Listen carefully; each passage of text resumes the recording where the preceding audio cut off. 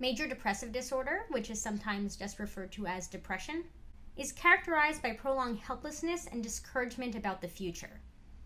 Individuals with this disorder have low self-esteem and very powerful feelings of worthlessness. They also lack the energy to do the things that they used to enjoy, much less the things that they have to do or the things that they don't enjoy. They tend to feel socially isolated and have trouble focusing on important tasks and have trouble making decisions. And this low mood tends to pervade all aspects of their life. There are a number of physical symptoms that also go along with depression. Lethargy, so feeling fatigued. Individuals with depression also tend to show fluctuations in weight, so either a lot of weight gain or a lot of weight loss. And they might also have trouble sleeping, or they might sleep too much. And I think that these physical symptoms are often ignored, because in Western cultures, like in the US, we tend to think about depression in terms of moods or in terms of emotional states.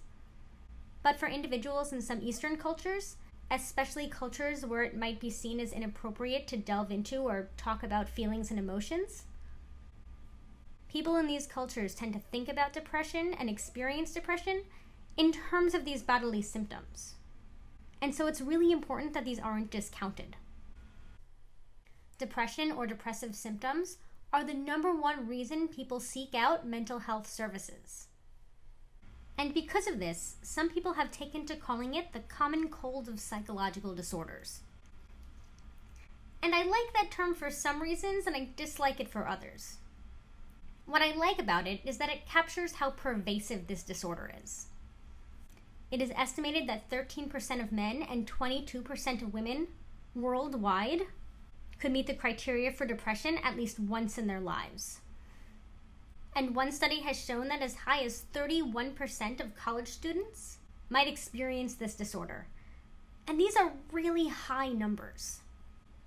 And so in that way, I think that this term is appropriate. However, I think that the term common cold doesn't really capture the seriousness of this disorder. Because depression isn't just feeling down once in a while. And it's not feeling sadness or grief at appropriate times, which is just a normal part of life. And I think that this term kind of minimizes that part of the disorder. Depression can be triggered by a life event, like a loss or a breakup, but it doesn't have to be.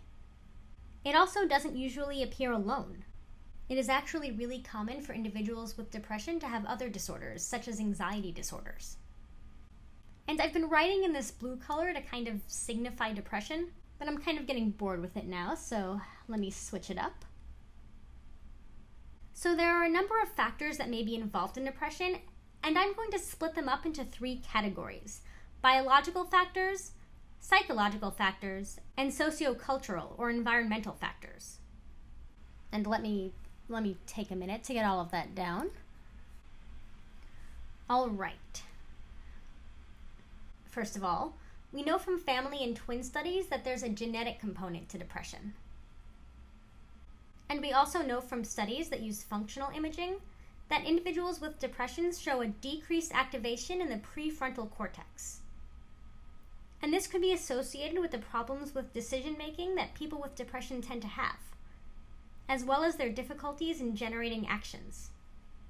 Researchers have also found lower levels of activity in the reward circuitry in the brain. And this could help to explain why individuals with depression might not find enjoyment in the actions that they once found pleasurable. Depression has also been associated with certain neurotransmitters and neurotransmitter regulation. And I'll abbreviate that here by writing NT for neurotransmitter. Research has suggested that individuals with depression might have fewer receptors for serotonin and norepinephrine. And I think that all of this research is amazing. I think that it's really important. And it's also really compelling in a way that research findings that include neuroscience typically are. But with that said, I really want to caution you against oversimplifying these biological factors. To give an example about why I'm saying this, I want to talk about the relationship between a certain serotonin transporter gene and depression. And this gene is known as 5-HTT-LPR, and I'll write that down. And a lot of findings have shown that this gene is involved in depression. But in actuality, It is only associated with depression if the individual with the gene is in a stressful environment. But the story doesn't actually end there. It's actually even more complicated. Because it turns out that if an individual with this genetic feature is placed in a warm and positive environment, they actually show a decreased risk for depression. And this is something that we don't totally understand yet. We're still trying to figure out why this might be the case. But importantly, I think that this really shows us how complicated biological factors can be. Let's move on to some psychological factors that might influence depression. One theory is based on the concept of learned helplessness. And this theory supposes that if an individual is exposed to aversive situations over and over again, without any power to change or control them, they might begin to feel powerless in a way that might lead to depression. So if someone is exposed to prolonged stress due to family life or bullying or some other cause that they don't have control over, their helplessness could spiral out of control. And they might stop trying to change their situation because they perceive it to be completely helpless. And that's a behavioral theory or way of thinking about depression, but there are cognitive theories about it as well. And these theories tend to focus on thoughts or beliefs that, with repetition, could trigger depression. And while it's true that everyone has negative or self-destructive thoughts every once in a while, generally we are able to step back from them, and we're able to realize that what we're thinking isn't completely logical. But sometimes people can get trapped in these thought patterns, and they might put too much emphasis on negative thoughts and actions and experiences. And when they ruminate on these things, when they turn them over and over in their minds, it's possible that these cognitive distortions might lead to depression. Another cognitive theory about depression focuses on the concept of attribution or explanatory style. Now, as we go about our daily lives, we naturally try to understand and explain the events that go on around us. And when we do this, we can either attribute the things we see to internal or external causes. So is it something that I did, or is it something that happened because of something that is completely out of my control? Did I get a bad grade on a test because I didn't study? That would be an internal cause. Or did I get a bad grade because the teacher made a really unfair test, which would be an external cause? Individuals with depression tend to attribute negative experiences to internal causes.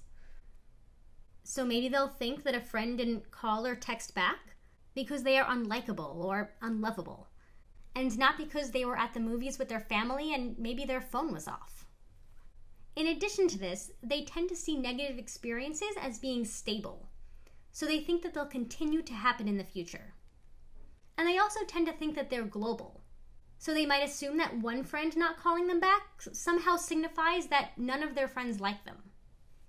And together these things, these internal attributions, these stable attributions, and global attributions, these things form a pessimistic attributional style. And it might make certain individuals particularly vulnerable to depression. And there are many other psychological theories about depression, things that have to do with coping style or self-esteem. But it can actually be hard to know whether these things cause depression or if they are the result of it.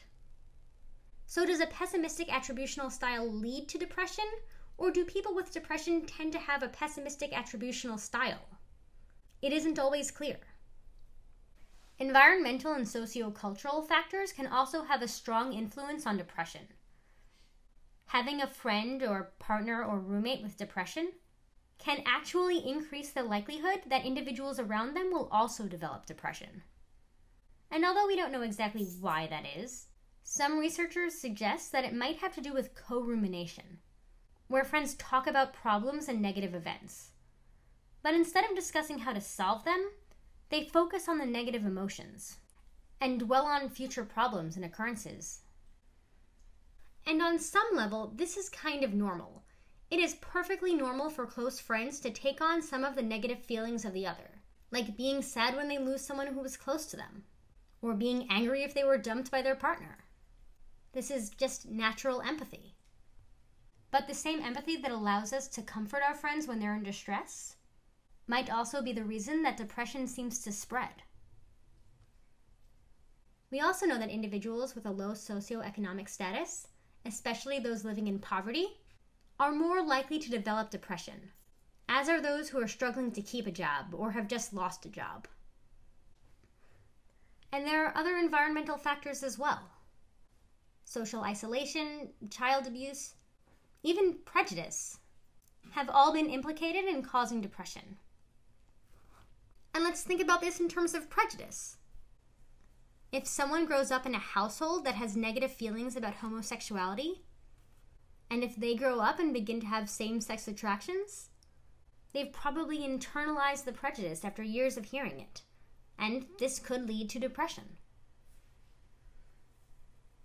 All right, so stepping back for a second, we said that we had biological factors, psychological factors, and sociocultural and environmental factors. And when we put all of these things together, we get what is referred to as a biopsychosocial model of depression. And this theory acknowledges that all of these factors play a role. So some people are genetically predisposed to the condition, but it only comes about if the situation is right, or if we develop certain patterns of thinking,